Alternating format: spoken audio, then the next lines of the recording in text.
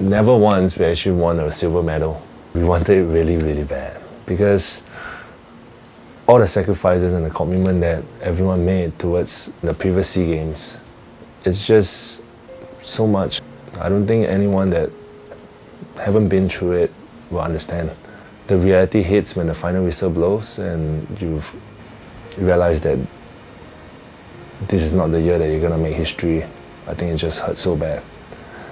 It hurts to lose, but it hurts more when you don't perform your best. And that's what hit me the most because of my injuries and all. And I just felt so helpless throughout the whole game. When I got back to the hotel, that's when I received my brother's text. He said something like, sometimes you win, sometimes you lose, but at the end of the day, if you give your best, then that's enough. That was a moment that I broke down so bad, and it actually encourages me to give even more the next game.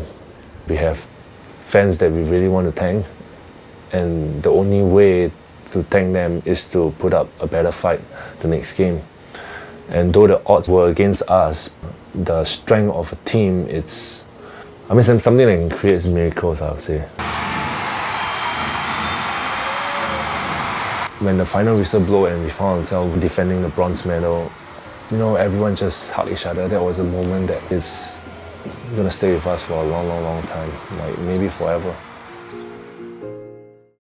Ever since I was a kid, I realized that I'm actually different from others because I suffered from this condition called pectus excavatum, which basically means that my chest is not symmetrical. So as a Christian, I always believe in miracles. I still remember crying to bed so many times because I really wanted a miracle. Hope that the next morning that I actually wake up, I'm gonna be same as everybody.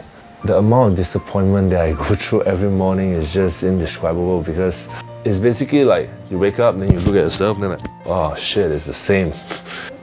When you go to shower with your friends, you actually go half naked. I have teammates really laughing at me, and that was a very tough part of my life because nobody likes to talk about it. I know that that's something that I cannot change. But gradually over time you realize that life isn't really about what's on the outside, because what's on the outside is just so temporary, but what's on the inside you can spread to a lot of people. Maybe you can use yourself as an example to make others feel better about themselves. That's when I accepted myself for how I am. Ever since I was 3, I'm only surviving on 1 kidney. The doctor actually told me you can't play basketball. So in my head I was like, I can play basketball, you cannot play basketball. I was a really cocky kid. When I reaped some success in the early days of playing basketball, I was so confident about myself to the extent that I can just talk trash to anyone. I can just dribble the ball up the court and I'll tell you that you cannot defend me, then I'll score and I'll tell you again that I told you you cannot defend me. To think back is something that is just inhuman, man. When I was 17, I was invited to join the national team. Then I was like, nah, I think I'm so good, I can't improve anymore. Second and third time, I gave it a try, but the trainings were so tough that I don't want to join. I don't want to go through this hardship. But thankfully, the coaches actually gave me one more chance when I was 21. And that was the best decision I ever made in my life. It changed me as a person, taught me how to be a professional, not just a player, but professional in whatever you do. I think the toughest part is when you are injured. How do you decide to come back to court? When is the final injury for your career? I broke my last 2 right finger, and as you can see, it cannot be straight. I hurt both my Achilles, hurt both my knee before, and I got a really tight back. You have to push through the pain every single day and tell yourself that, okay, you will get there.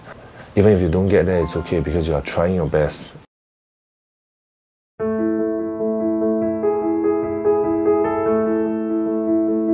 In the past, just Singapore basketball and people will laugh because they feel that there's no hope in this sport.